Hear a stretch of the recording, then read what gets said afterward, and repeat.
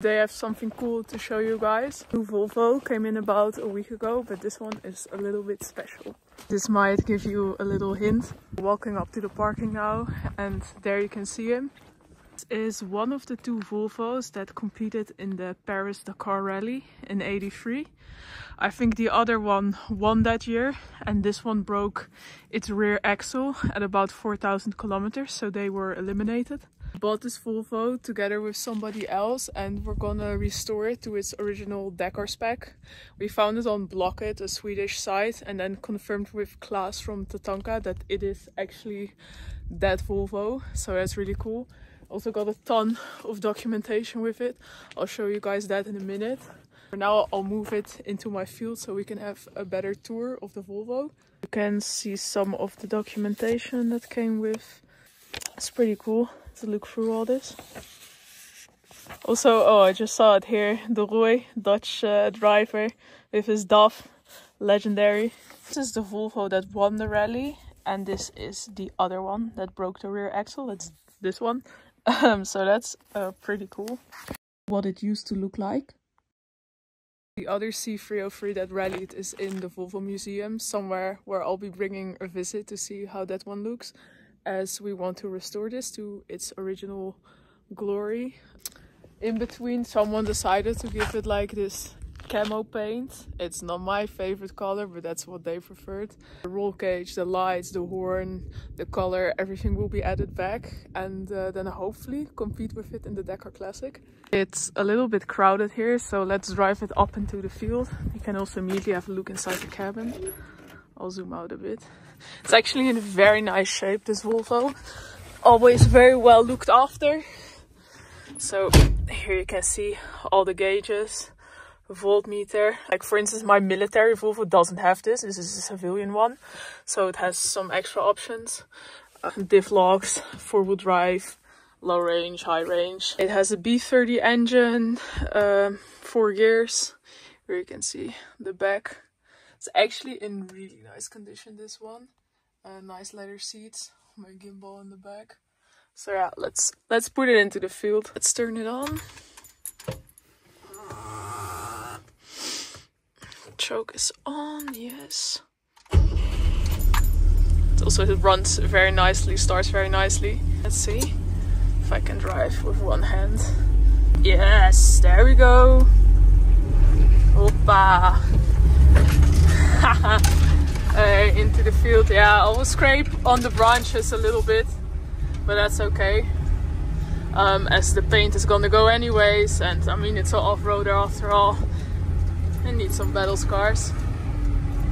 You can see that the light for my brakes is on. The brakes work very well. I think I have uneven pressure somewhere in the circuit, and that's why it's on. So I'll have a look at that and do a more proper walkthrough of the Volvo. Just positioning it, but you can hear when it's idling, it's actually pretty quiet for such an old car. I'll go a bit closer to the engine, which is here, so you can hear. And this is with the choke on. Actually, I'll turn the choke off. See if it's hot enough. Actually, yeah, I think it's okay. So now the choke is off, and you can hear how quiet it is now when it's idling. Try to get a bit closer. Pretty close to the engine right now. So I know a lot of people kind of diesel swap these for OM606. I think it's quite common, but I'm not gonna do that with any of them. This engine is ridiculously reliable. It is thirsty, but I don't really care too much about that. This one I want to keep as original as possible, because we want to bring it back to that Dakar state it was in. So definitely not swapping the engine or anything like that. With my, you know, I have that grey one that I crashed, but it's still running, that I drive a lot. Also there I'm not swapping the engine. I'm actually building injection on it to give it a bit more horsepower. Again, I don't really care that much about fuel economy. There's just no way you can be unhappy sitting in a car like this. Like, it's great. I'll now put it into position and then give like a full tour of it. Let's turn it off and do a tour.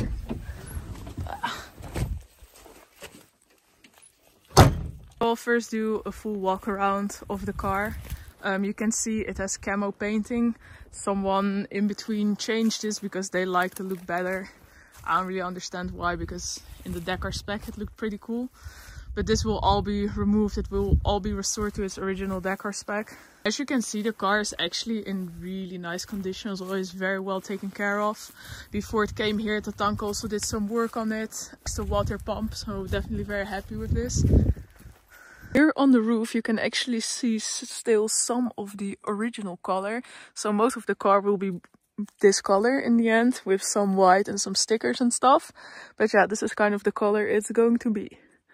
You can kind of see what the color used to be. Quite interesting how it then kind of came into my possession. Volvo, after it competed in the Dakar, they started using it as a test car for Alu-Zinc. So the cockpit they painted with this special Alu-Zinc paint, and the back part they kept original so that they could see how it would perform. Obviously then after some time the last part started rusting, so then they replaced this with an Alu-Zinc part. Volvo basically had military or civilian vehicles. The civilian one, there are a few things you can recognize this. For instance, this window on military ones, the front window opens, on civilian ones it doesn't. It does have Alu-Zinc, which is normally military vehicles have. The reason this one has Alu-Zinc is because after the Dakar rally, Volvo started using this as a test car for Alu-Zinc. So this part up until here they treated with Alu-Zinc, and this they kept original. Then after a while they saw that this didn't rust and this started rusting. So then at some point they also replaced this for Alu-Zinc. It's quite funny how the car came into my possession. Initially, because the other Volvo Dakar is in the Volvo Museum, so you're probably wondering, how did this car come here? One of the engineers at Volvo kind of got this Volvo as a retirement gift when he left the company. He kind of put it away and never got around to it, at least that's what was told to me. Never got around to it, and then at some point it was sold to the person I now bought it from. He really liked the military look and this kind of stuff, so the roll cage was taken off, the extra lights was taken off. It was obviously like painted in a different color, and that's how it came to look like this. First, when we saw the ad online, I'm doing this project with somebody else. When we saw the ad online, we were a bit like, you know, is this a scam? Is it legit? At that point I was in Sweden doing some kind of like expedition to the North Cap. So we dropped by at Klaas and Sofia from Tatanka, and also because Klaas was a mechanic in period at the Dakar, we asked him like, oh, do you know about this Volvo that is for sale? Is it really like a Dakar one? And Klaas was like, yeah, actually I know the guy that owns it now that has it for sale really well, and it is the Ex-Dakar one. Klaas also did a lot of work on it. He even had this in his possession for a while. So that also gave then me and the other person the confidence to go like check it out. And then we also got all the documentation with it. We have like 3 maps with documentation, so that kind of like proved that this was in fact that car. And we didn't really have to think about it a lot anymore before we pulled the trigger and we're like, yes, we're gonna restore this to its former glory and then take it to the Dakar Classic, hopefully next year or the year after that. Depends how long the restoration will take. Paint has to be redone, the roll cage has to be added on. We're now trying to track the original roll cage down, so hopefully we can find that. And then various lights and horns need to be put back into position, minor changes on the inside. And then it should be mostly ready. See, the portals and everything, it just has crazy ground clearance, which is really nice when off-roading. What's also cool on this one is that it has a PTO winch that will definitely come in handy. There you can see the red block engine. Then I'll give a nice side shot to you guys here. It's full camo glory. So let's go into the back. This is the bench. Here are the 2 jump seats. But yeah, as you can see also in here, it's just in such nice shape. Like, it's probably the nicest one I've seen so far. And then back here you had like storage. The original shovel is still in there, so it's cool to have. Underneath here we have the engine. So let's open this up. You have these like latches here. It's one. Let's open, and then should be able to peel this back, And here we have its B30 engine, also known as an inline 6. Yeah, it's pretty simple. I'm not gonna be doing too much explaining about this. So here we have the engine. As you can see, it looks pretty nice, pretty clean. I don't think I'll have too much work with this beauty. The engine looks pretty good. I also don't have to do anything because during the Dakar, they just drove it like this, how it originally is. They didn't do any tunes or any extra things to it. They just drove it as it is. So that's how I'll keep it.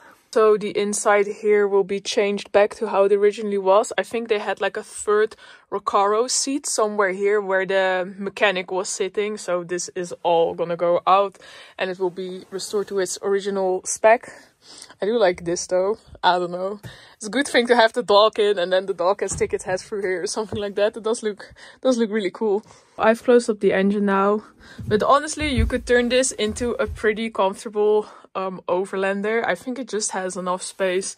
If you're with like 2 people, can make like a pop top or put a habitat on the back. And then you'll have a pretty cool adventure rig. Let's check out the front a bit better. So jump out. Close the door, boom, and check out the front. Up, check out the cockpit. Up, close the door. So here we're in the cockpit. Here you kind of have a good overview of everything. Fire extinguisher,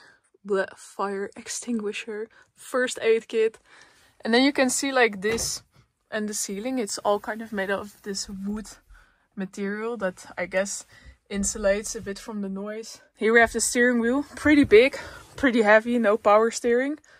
Here you have all the switches, wiper fluid wipers. It has the wipers, wait, I can show you. This is like a funky feature of the car.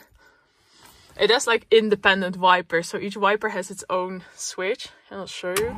So this is one, but then you can see the other one stays like that. And now I turned on the other one and it has 2 settings. This is the fast setting, that's the slow setting. Now it's slow, but yeah, it's quite a funky feature, I think. Let's turn that off. Here obviously fuel gauge, voltmeters, pedometer, temperature gauge. And this is for, you know, for your fans front and back. Set the temperature. What is this? Oh, this is how much heat you want coming from like down there or not. This is the defroster. So if you turn this one up all the way like this and this one all the way down, all the hot air will come through these things. This proved very useful when we were in Scandinavia. Throttle. And here you have the choke. It has these cool sliding windows. Kind of open it like this. And this one you lift up. It's in a way pretty similar to my Land Rover. This is the one I'm currently sitting in. This one had a bit more white, that's how I can recognize it. And this one was mainly blue with some white on the side. For now, enough talking about the car. Let's do some off-roading. Now let's take it off-road a little bit to see what this thing is really capable of. Seatbelt first. Yeah, it's on. Let's go.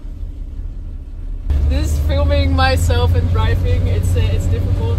So I'm now driving to the spot where I'm going to take the car off-road. You can definitely hear it's a lot more noisy right now. I've turned off the tarmac, so I'll turn on the 4-wheel drive. As you can see, we're now heading deeper into the forest. Let's go.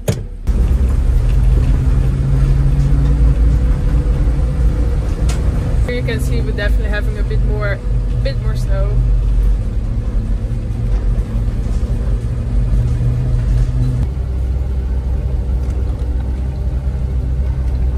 Well, I think I found a pretty nice trail there. It's going up into the forest, as you can see behind me. I'm going to walk it a little bit just to make sure I don't end up in something super sketch. You can see it's snowing quite a bit up here. We're pretty high, we're I think like 1500 meters above sea. Now going to walk the trail a bit just to see if it's nothing too crazy.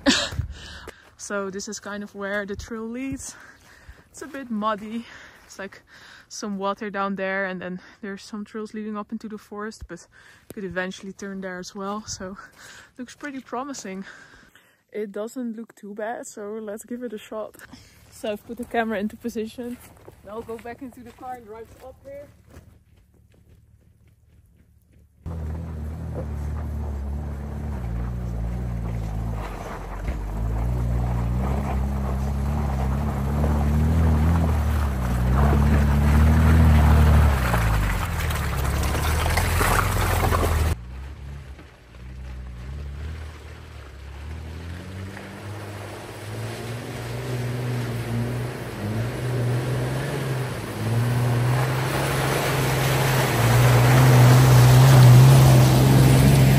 I just did a small part off-road and the car is so ridiculously capable.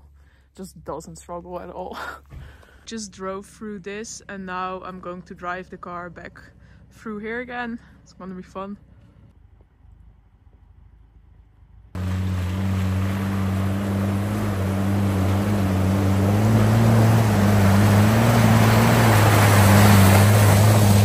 Okay, now we get some like indoor shots from when I'll be off-roading. Let's go.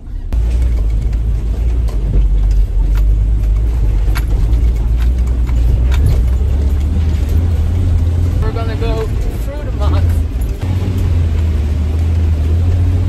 It definitely throws me around quite a bit, but we'll get there.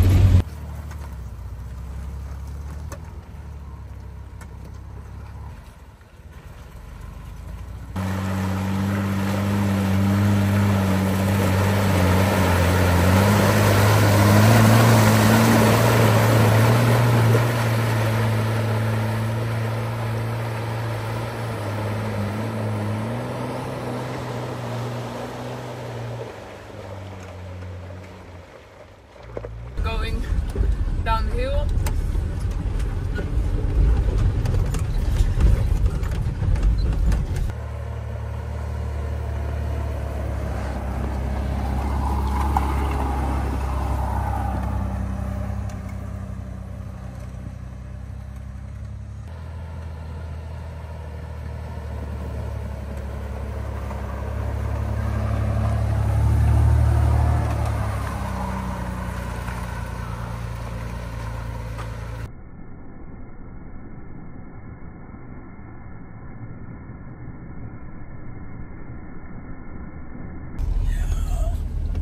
I had quite a bit of fun driving some off-road here up in the mountains.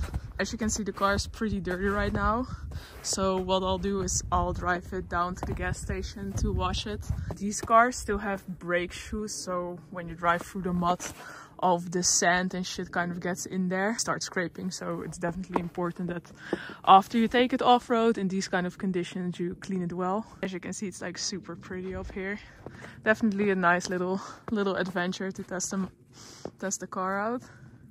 So now let's drive back down, clean the Volvo up, and then we're done for today.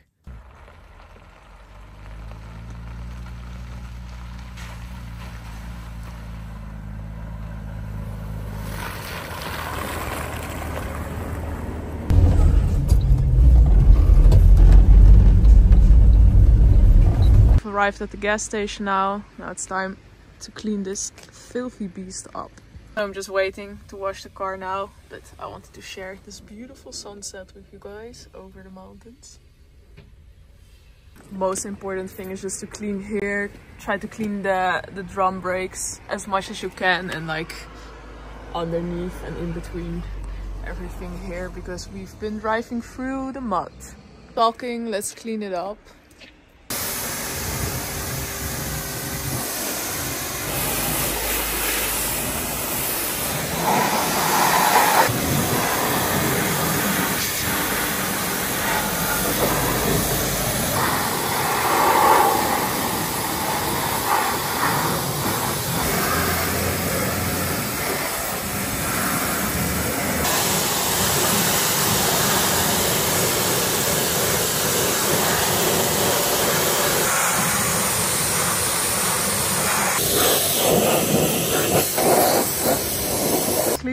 Here you can see how much stuff came off of it, but it seems to be mostly mud free now. So the car's clean. Now it's time to go home and have a shower myself. Thanks for watching, guys.